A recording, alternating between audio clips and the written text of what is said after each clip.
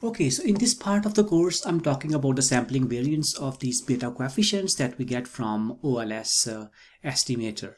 And we said that the beta coefficients, their variance could be calculated using this formula, which has three components. The first component is the error variance component. The second one is total sum of squared. And the third one is the R squared. And in this video, I'm going to go over an example in R, and I'm going to calculate all these three components manually, although you may not need to calculate these components manually, as our output will provide you the standard error of these beta coefficients in it. But I'm going to show you how these components are calculated to give you more intuition behind the calculation of the variance or the standard error of these beta coefficients.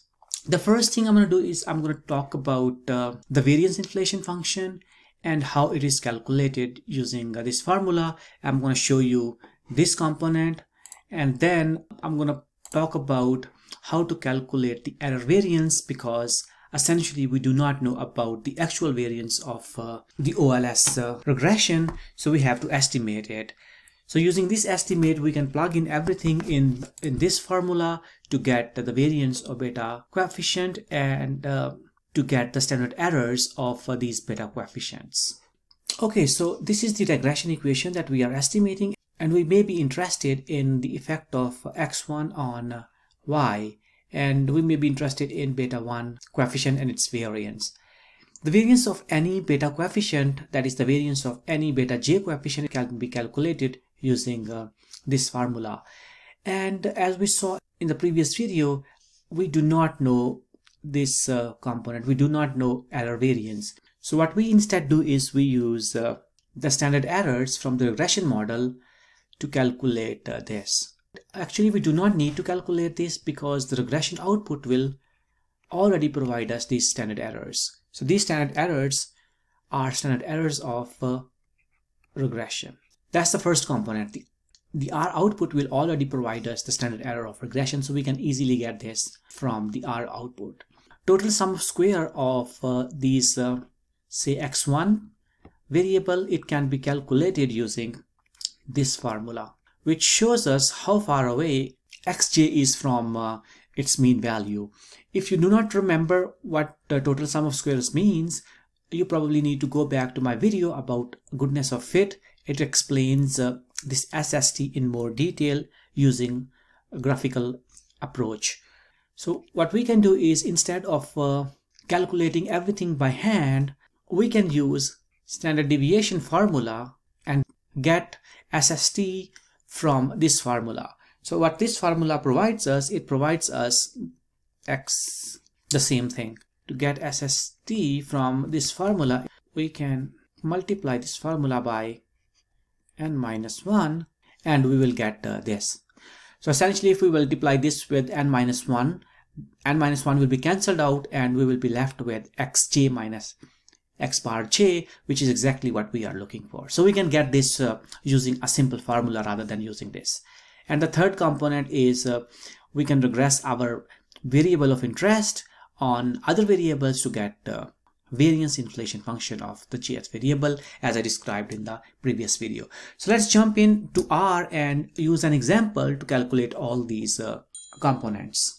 Okay, so in this example, I'm going to use this MEP single data set, and we are interested in knowing how % of single households, how they determine the student's math performance. That is how a student's math score, it depends on the single parent households. Okay, so this is the first number that we get. Residual standard error, it is calculated using this formula. So we have our first number from here, 12.48. The second component we need to calculate is we need to calculate standard deviation, and then from that we have to multiply it by n-1 to get SST, or the total sum of squares. I'm trying to calculate the standard deviation of our variable of interest, which is % of single households, and then I'm multiplying it with the n-1, the square root of it, to get xj minus x bar j. I'm getting this SST from here. So let's get this number, which is 176 6.56. And since there are no other variables in this model, so our VIF, we can ignore this. So there is no variance inflation function because it's a single model. Okay, so we're gonna get like standard errors of beta j, which is the square root of variance of beta j, and I'm gonna plug in everything in this formula, and from this I'm gonna get the standard errors of beta j. So we have sigma squared, and from this sigma squared we have the standard error, that is the square root of this number. So this number, it is calculated from this. So we have sigma squared hat, which is 12.48, and from SST, since we are taking the square root of it, and we are using standard deviation, and we already taken care of the square root of this number, so we don't need to take the square root of this because this is already standard deviation, it's not the variance, so we do not need to take the square root of it. So 176.56, and this will give us 0.07068, and this number is exactly what is reported here in the R output as the standard error of this beta coefficient. So this is the calculations that are being carried out by R to calculate this standard error. So again, the standard error is calculated using sigma squared, which is taken from the standard error of the regression output, which is this number, divided by the total sum of squared residuals, which we manipulated from the standard deviation of our variable of interest, which is 176. We divide the standard error from the regression by the total sum of squares, and we get the standard error of our variable of interest. And so this is how R is calculating the variance and then taking the square root of it to calculate the standard error of this coefficient.